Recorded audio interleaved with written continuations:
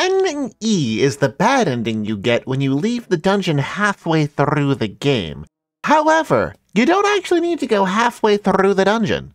You can get it after one room. First, select the knight and choose to play her intro. You won't be fighting any enemies, so pick either choice here. You won't be getting dash, so you can pick either choice here, too. I recommend spearheading the coming assault. If you have to fight prison guards, the armed guards and higher damage weapon mean that you can just stab them in the chest twice. This is the important choice. Choose to stock up on equipment so that you start with a quill. Head north into the dungeon and look for some bookshelves.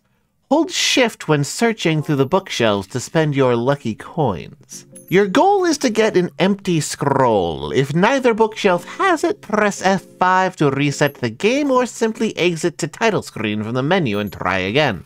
Once you get an empty scroll, you need to learn phase step. To learn it, you need to type in, "Oh Lord, teach phase," exactly as shown here.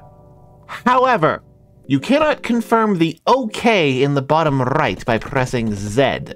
Empty scrolls accept keyboard inputs. If you press Z to confirm, it will add a Z to the end of the message.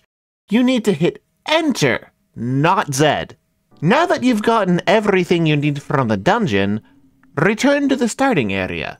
Stand on exactly this tile while facing left, and press C to activate phase step.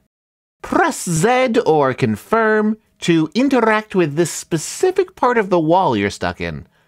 Then face downwards and press C again to teleport out.